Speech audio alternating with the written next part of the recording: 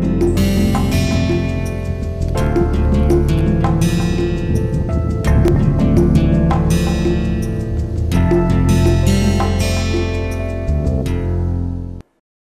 everyone, welcome to the course Basic Cognitive Processes. I am Dr. Ark Verma from IIT Kanpur. We have been talking about memory in our most recent lectures. In the last lecture, we also talked about long-term memory. Previous to that, we have been talking about short-term and working memory and even sensory memory.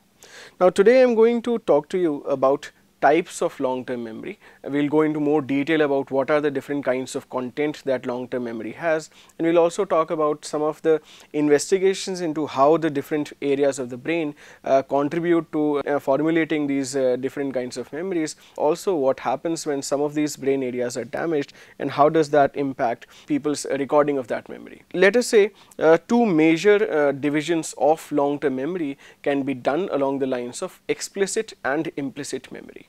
Now, explicit memory is simply that memory that you can recall and describe and talk about in more detail, while implicit memory is that about which you cannot talk in more detail, but you can certainly demonstrate that memory by performing a particular skill or engaging in a particular task. On a different note, explicit memory consists of two parts: episodic memory, that is memory for personal experiences, episodes. Say for example, as I was saying in the last class, if I ask you to describe a summer vacation spent at one of your grandparents' house, those kind of things come under what is called explicit memory. What comes under semantic memory is your knowledge about facts, your knowledge that you have gained over a period of time. That apple is an edible fruit, that peacock is a bird, that whale is a mammal. All of these are facts. The Prime Minister of India is Narendra Modi is a fact. So, all of those kind of information, and you see a lot of early school quizzes having general knowledge, they basically ask you to remember facts. So, that all is also part of what is explicit memory. So, explicit memory will contain the episodes, that is the experiences you have had, which you can actually simulate by remembering them, reliving them in some sense, and the knowledge of facts, which you do not need to relive in any detail whatsoever, but you at least need to remember what that fact particularly was. Now, another kind of memory which I was just mentioning, implicit memory, is basically memories that are used without awareness. So, you are kind of using those memories without really consciously being aware of them. So, the contents of implicit memory in that sense cannot be reported. The fact that I learned how to drive a car and that I drive a car almost every day now still does not mean that if you ask me exactly how did I learn to maneuver the brakes, or how did I learn to control the pedals, how did I learn that task, I cannot really talk about that. It was a procedure, it was a skill that I acquired, and obviously I have still retained that skill, and that can be demonstrated if I drive the car right now. But if you ask me to give a description, that becomes slightly difficult, and in that sense implicit memory is memory that cannot be reported but demonstrated via action. So, if you get these two basic concepts right, this is pretty much what your long-term memory will contain. Now, implicit memory, trying to elaborate on that a little bit, implicit memory can be of three types: priming, procedural memory, and memory that is gained through conditioning. Now, priming basically is a phenomena. If you repeat a particular stimulus, where you present a particular stimulus, the presentation of this stimulus will kind of make you ready, make you prepared, make you react better to the presentation of another stimulus which is similar in some way to the first stimulus that was presented. You will find it easier to recognize words that are familiar or the words that you have been recently used. If you are reading a particular novel, you are reading a particular book, and then maybe in this lecture I use one of the words that you have read in the book, you will very quickly recall the meaning of that word. So, what has happened is that you have recently just read that book and read that word in a particular book, that will be primed by my mention of this word. So, your memory for the meaning of that word kind of gets revised in some sense. Another kind of memory under implicit memory is exactly the memory for doing things. Say for example, for typing notes, for riding bicycles, those kind of things. So, procedural memory, the memory for skills and tasks, is your implicit memory. Classical conditioning is one form of learned memory wherein you learn by remembering associations between two kinds of stimuli or events. Say for example, and it has been done very much, I mean a lot of research in classical conditioning has been done in psychology. The simplest examples could be, say for example, if you associate a particular stimulus, let us say if you associate color white to something unpleasant, and say for example every time you see color white and a shock will be administered to you, later you will learn that color white stands for an unpleasant experience. You can, and we always link these kinds of memories. Say for example, advertisement industry uses conditioning quite a lot. Say for example, you will see a lot of advertisements that are played on the television nowadays have pictures or have things that remind you of some pleasurable experience. Say for example, a lot of advertisements have women appearing and posing for those particular goods, which also sometimes do not have anything to do with women. So what is happening is the advertiser in that sense is using the sexuality of the woman to really promote associations for that particular product, and that product today might be anything having nothing to do with women at all. But if the person kind of goes to the store, as he has been primed with that pleasurable experience, and that pleasurable experience is linked with this particular product, it's very likely that the person will choose that product over an aisle filled of so many different kinds of varieties. So these three kinds of learnings, even though are not really explicit and you cannot really talk about them, that yes, I am learning this association and I am going to use this information, can still be useful, and it will basically be manifested in your choices, in your performances of task, and whenever you are going to do something. Now this is basically what explicit memory and implicit memory mean. Now herein you can see again a graphic description of what the long term memory can be structured as. So you have explicit or conscious memory, which contains episodes and semantic memory, and then you have on the other hand implicit memory, which is not conscious and you cannot probably talk about it as clearly, and it basically has the three tasks of priming, procedural memory and conditioning. Now herein again is a demonstration of how somebody like Cliff here is actually constantly being involved in using both explicit and implicit memories at the same time. A very simple task that you are doing. Remember, we started this course with saying that we will analyze behavior into many smaller components and see that how these smaller components work together or join together to explain that behavior. That is pretty much what cognitive psychology is about. So you see here Cliff, this guy is basically experiencing two types of explicit memory and three types of implicit memory at the same time. He might be browsing something on the internet, so he is probably maybe he is checking his emails. So on one hand he is basically looking at this conversation with one of his friends, which is episodic, so he is remembering that conversation with his friend. Also he is looking at, say for example, maybe he is remembering some fact about cognitive psychology at the same time, which is semantic memory. He is reading recently viewed words, so the words which he might have read recently are read easier and the meaning is recalled earlier, so that is priming. He is typing, that is procedural memory, basically doing something that he tells that reading red vehicles will make me anxious, so he is kind of remembering that as well. All of that is happening in the implicit level. So you see at any point in time, and you can take your own examples as well, if you are doing something, say for example, if I ask you to plan a vacation let us say a place, any place in India, maybe Goa or somewhere, you might be aware of you might be recalled of some of your previous experiences with that place, so those episodes will be activated. You might be aware of that Goa is a city which has coast at the coastal area of India, so you will remember that semantic fact as well. And then at the same time you might kind of use some of your other skills which are basically implicit in nature. Say for example, the association that Goa is always thought of as a place to have parties and pleasure is already that classical conditioning. The mention of the word kind of makes you happy. That is what classical conditioning is happening. So implicit memory is also being invoked here. Now, this is again an example to say that we are using all these different kinds of memory almost all the time, and this interaction and interdependence is already always playing out. Now, let us come to try and seeing some experimental studies about these explicit and implicit memory. So, we will kind of gradually be talking about that. Now, Tulving basically said that the defining property of the experience of episodic memory is that it involves mental time travel. So, if I ask you to describe me in more detail about a vacation that you had in, let us say, the year 2000, and where did you go and what were the experiences you had, while you are recalling that, going to that place, you are transported in some sense to that time and era, and in that sense you are experiencing back that entire episodes. So, that is pretty much what the episodic memory is doing. It is asking you, it is allowing you to do this kind of mental time travel.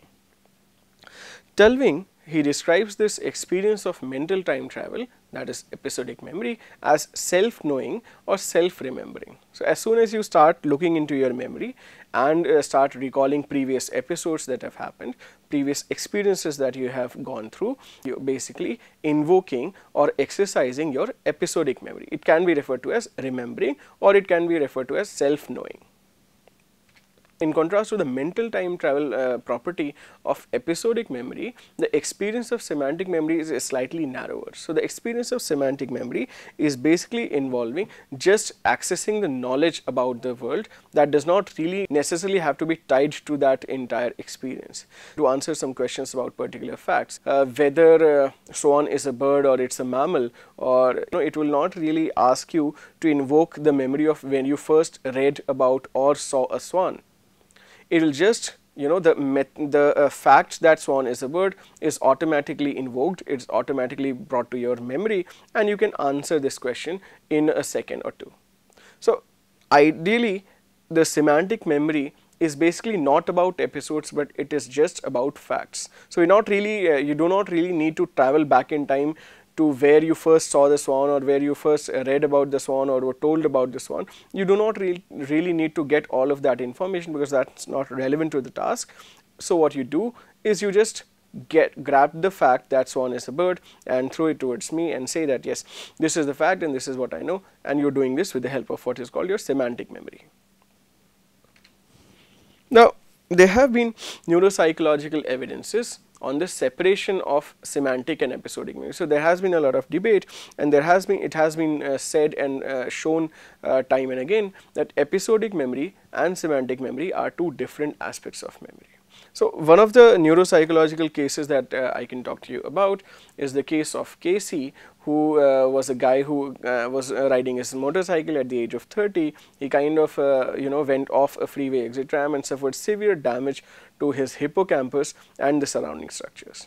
So, what happened is, as a result of this injury, Casey basically lost all of his episodic memory. He now cannot remember anything or any of the relevant events of his past.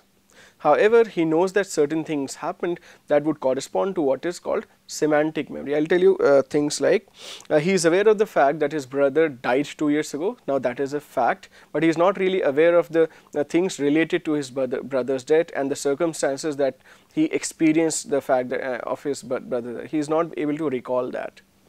Casey also remembers the fact that where, say for example, eating utensils are located in the kitchen and the difference between a strike and a spare in bowling. So, he remembers these things as facts, but he does not remember the episodes linked to where he learned all of this knowledge.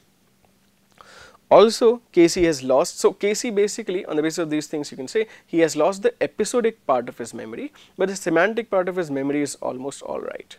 Okay, because he knows all the facts. He knows say his brother reside, he knows what the kitchen is, he knows other things about the bowling game, but he just does not know whether he has bowled ever, or say for example if you ask him to describe where did you go to bowling last week, he will probably not be able to tell you that. A contrary case to this one, to the case of Casey, was that of an Italian woman who was in normal health until she suffered an attack of encephalitis at around the age of 44. Now, the first signs of problems after this encephalitis attack were headaches and a fever, which was later followed by hallucinations lasting up to 4 to 5 days. Now, when this woman returns home after a 6-week stay in the hospital, she started having difficulty in recognizing familiar faces, familiar people. She also had trouble shopping because she could not remember the meaning of the words on the shopping list. So, she would read a shopping list, she will not remember what these things are which are written here. She could no longer recognize famous people. She could no longer, recall facts such as the identity of who Beethoven was, or the fact that Italy was involved in World War II. Because she's an Italian woman, you could ask these kind of questions. All of these semantic facts, all of these things are completely absent. However, despite this severe impairment of memory for semantic information, she was still able to remember events in her life that were going on currently. So, she could remember what she had done during the entire day, that say for example, I woke up at 9 a.m. I had my breakfast, I went for a walk, and I did some study. All of that she remembers. And say for example, also things that happened weeks before or months before, basically those that were episodes. So, although she has lost all her semantic memories, this Italian woman is still able to form newer episodic memories. Now, if you kind of contrast the cases of Casey and the case of this Italian woman and you put them together, it will basically demonstrate to you what is called a double dissociation. A double dissociation between episodic memory and semantic memory. So, certainly that episodic and semantic memory are two different concepts and administered by probably two different brain regions. Now, herein you can see this double dissociation aware, but if you do not remember what double dissociation means, you might refer to one of the lectures on the methodology part, wherein double dissociation basically tells you that if a patient is okay in skill A but deficient in skill B, if patient 1 is bad at skill A, good at skill B, patient 2 is good at skill A and bad at skill B, you can deduce from this that skill A and skill B are basically different and are administered by different brain regions. So, this is what you kind of find here, that Casey is good at semantic memory but poor at episodic memory, and this Italian woman is poor at semantic memory and good at episodic memory.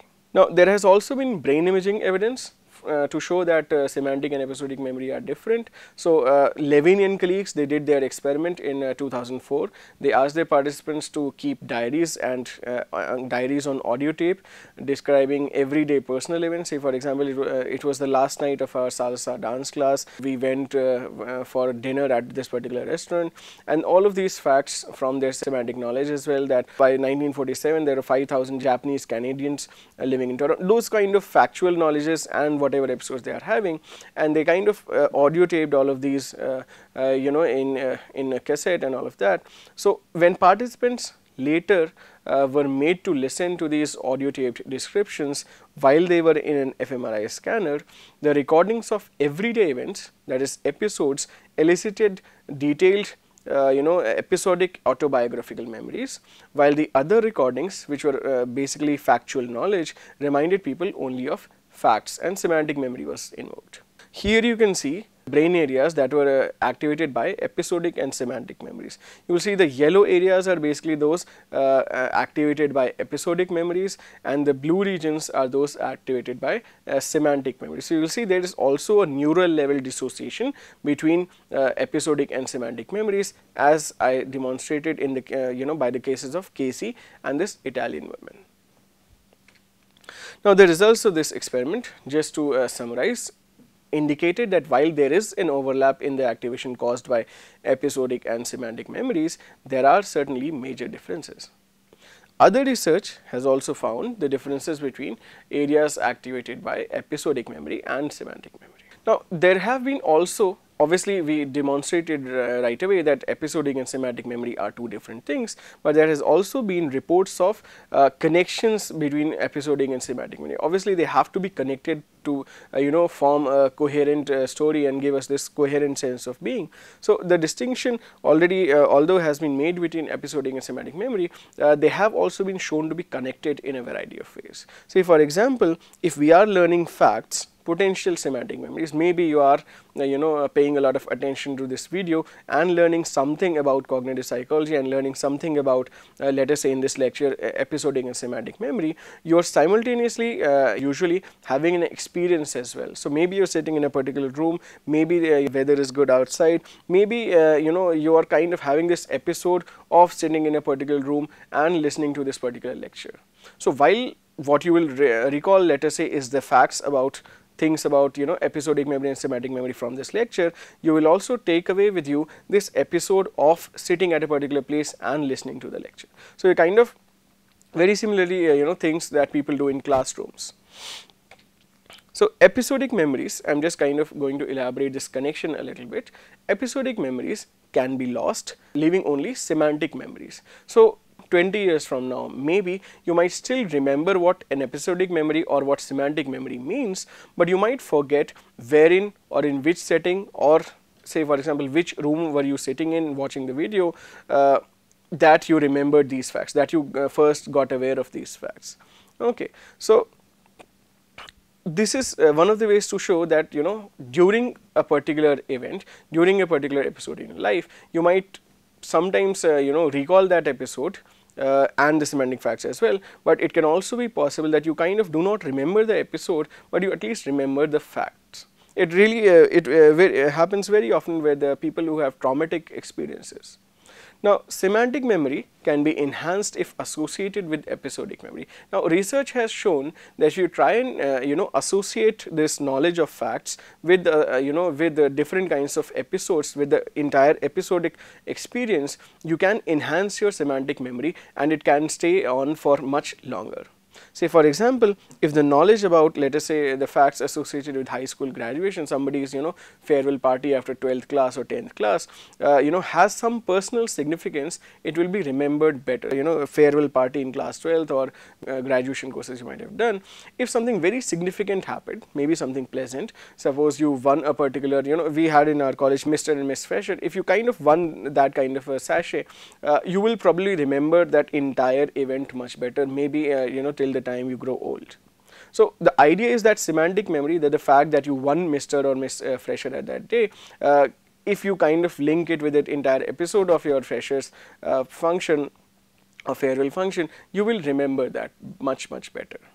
Now, Westmarket and Moskowitz, they showed that participants did actually have better recall for names of public figures such as actors, singers and politicians whom they would associate with personal experiences. So, say for example, if you have a particular you are a fan of a particular Bollywood actor or a particular cricketer or somebody, and you've probably found him, you met him on a particular airport while you were traveling, you will remember this person maybe better.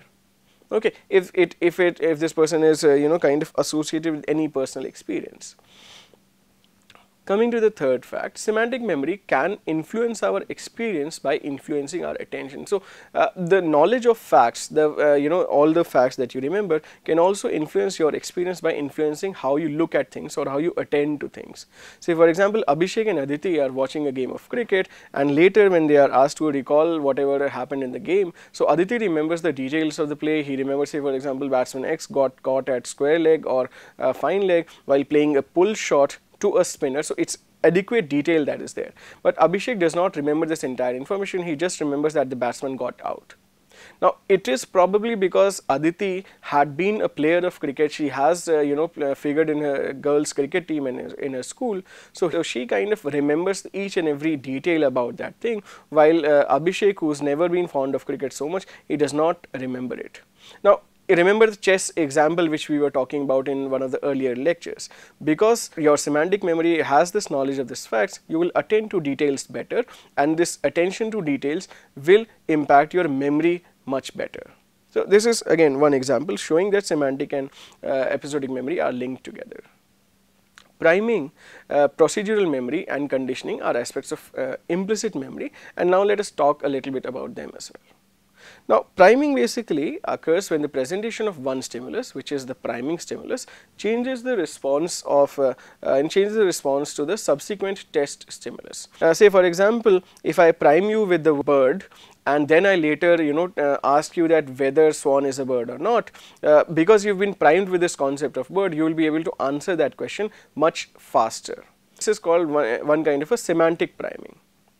There could be very simply even repetition priming as well. Say for example, if I repeatedly present one word, one kind of test stimulus to you, which is the same or as resembling the later stimulus that will come in, you might be able to answer questions about that later stimulus faster. And it has also been shown experimentally. Say for example, if I show you the word bird, you might respond much more quickly to the representation or same bird or something which is also a member of the bird class.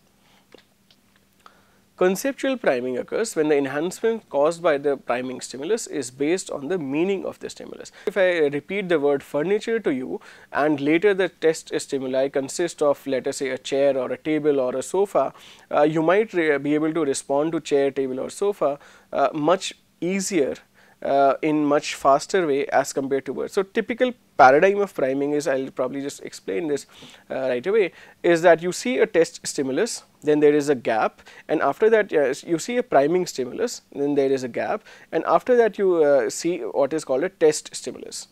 Now, on the basis of the relationship between the priming stimulus and the test stimulus, your responses to the test stimulus might be increased or decreased, be faster or slower, be more accurate or less accurate.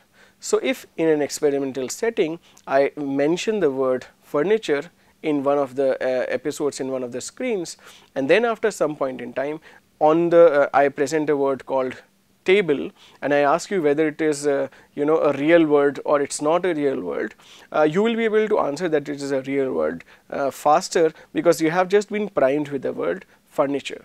So, the knowledge associated to all the furniture is activated, and because table is part of that knowledge, it gets primed and you can answer anything about the table much quicker and much more accurately.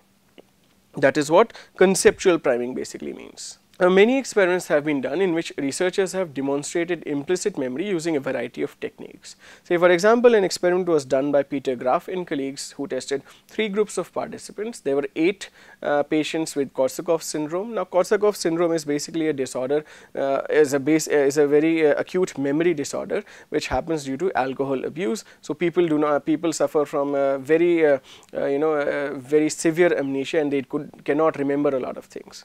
So, patients without amnesia who are under treatment. So, the second group consisted of patients without amnesia and were under treatment for alcoholism. So, the first group is Korsakoff syndrome, people who are alcoholics and amnesic both.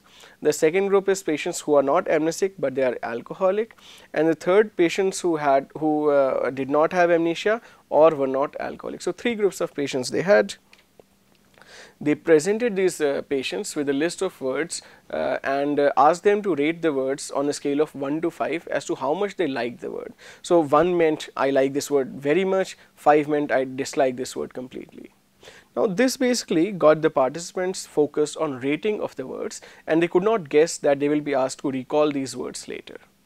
That is what happened. So, immediately after rating the words in the list, participants were tested in one of 2 ways. Either they were given a test of explicit memory, so they were asked to recall these words, or they were given a test of implicit memory, in which what happened was they were given a list of 3 letters and they had to add some more letters to make the words, okay, to make newer words and to make the words that came to their mind. So, the result of the recall experiment showed that people with amnesia performed very poorly, and they had a poor recall as compared to the 2 other control groups. Now, this poor recall kind of confirms that the poor explicit memory is there. So, they kind of obviously what is expected with patients of amnesia. But the result of the implicit memory test tells a different story. It was found that the percentage of primed words that were created in the word completion test demonstrated that amnesic patients also performed just as well as the control. So, herein you can see the results. So, you will see the implicit memory test, the amnesic group performs as good as the alcoholic groups and the inpatients.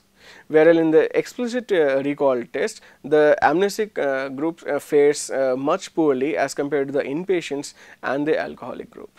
So this is basically one of the tests which also tells you something about memory, that priming, or say for example implicit memory might still be left intact even though explicit memory has been severed due to things like amnesia. Another example of repetition priming, in which a patient with brain damage was presented with, he was participating in an experiment by Warrington and Weisskranz, and they were testing 5 patients with Korsakoff's syndrome. So the researchers presented incomplete pictures such as the ones which I will show you right away. So these incomplete pictures were presented to 5 patients with Korsakoff's syndrome. Now what happens is, and they were asked to complete these, they were basically asked to identify what these pictures were. So you were shown pictures like these and they were asked that what each of these pictures meant. So the results indicated that by the 3rd day of testing, these participants would make much fewer errors before identifying the pictures than they did at the beginning of training, even though they had no memory for any of previous days training. So if you ask them what did we work on yesterday, they will probably not be able to answer. But if you ask them to recognize these pictures, they are slowly getting better. So some learning is essentially happening, some implicit memory is essentially being formed. Again, an example of to demonstrate that explicit and implicit memory are slightly different skills. Now the improvement of performance, again just to summarize, represents an effect of implicit memory, because the patients are learning from the experience even though they cannot remember having that experience, or they cannot remember the episode of that experience. Here you can see their performance. Now procedural memory basically is also called skilled memory because it is memory for doing things that usually require action. Now the implicit nature of procedural memory, as we have talked earlier as well, has been demonstrated in amnesia patients who can master a skill without remembering any of the practice that has led to this skill advancement. With HM, they were doing this task called mirror drawing. Every day he would go to the psychologist and the psychologist will teach him to do mirror drawing, and mirror drawing is basically this. You can see you are looking at an object in the mirror and trying to draw it. So with HM, he had to just copy this thing by seeing in the mirror, and he was doing it. After days of practice, HM basically became very good at mirror drawing, though if you ask him about the episode, he will not remember. He will probably say that it is the first time I am doing this task, but he is certainly getting better at it. So implicit memory is certainly getting increased and is getting better. This was the case with other amnesic patients as well. Say for example Jimmy G, the person we were talking about in the first sense, could still tie his shoe. So he knows at least that skill is still there. Clive Wearing, who was a pianist, I have been talking about him in the earlier lectures, still could play a piano. Casey, this guy who suffered a motorcycle accident, later became a librarian. He learned to sort books in the library and could live his life decently even after that. So you will see that these kind of facts, these kind of demonstrations that amnesic patients can still retain skills learned in the past and even learn new skills, they basically led to an approach of rehabilitating patients with amnesia by teaching them new tasks. Okay, so it's okay. I mean, whatever is lost, the episodic semantic part, whatever is lost, that's all right. The implicit tasks that they can still learn are actually taught them, and they, even though they will not remember the episodes of training, they will certainly remember the training they've got. They will certainly remember the skill they have got. And you can obviously also associate this with your personal experiences. Say for example, do you explicitly remember the day you learned to ride a bicycle or a car, or say for example how to maintain balance while you are riding on a bicycle? But obviously if given a bicycle, you can demonstrate by riding it that you know the skill of riding a bicycle. So that skill is there, but that episode might obviously be forgotten. So another last kind of implicit memory thing that we can talk about is classical conditioning. Now classical conditioning basically happens when two of the following kinds of stimuli are present. So there has to be neutral stimulus that initially does not result in a particular response, and there has to be conditioning stimulus that does result in a response. Say for example, and this is being borrowed from Ivan Pavlov's experiment done long ago. So he presented food, and food naturally generates a salivating response, and then what he did was he paired the food with the bell, which again gave the salivating response because the food is present here. Later it was found that these the dogs with which this experiment was being done, they started salivating to the bell alone. So what the dogs have done is they have linked bell with the food. So every time or whatever response they were giving to the food is now also being given to the bell as well. So conditioning is actually a very important thing, you know, it's evolutionarily useful as well, because it allows organisms to develop expectations that helps them prepare for contingency. So you know, say for example that if you have seen a snake, or say for example if you know there are dark clouds in the you know in the sky, it might be going to rain, you know, there is a high chance that it will rain, and you will immediately you know go and grab your umbrella if you are going out for a walk. Now classical conditioning again is an implicit thing. So you have this knowledge and you might use this knowledge, but you might not necessarily say, well, obviously the example of the umbrella, you can still say that I know now it is going to rain, but how did you know it? How did you automatically guess by seeing the thing, by seeing the black cloud, that there is going to rain? So you have kind of learned this over and over again because you've made these associations. There are so many other skills we have learned through classical conditioning which are important parts of our implicit memories and which kind of also define how we interact with this environment. That was all about long-term memory, about explicit, implicit memories, about episodic, semantic and procedural priming and conditioning memories, and in the next lecture we will talk about some other aspect of memory. Thank you.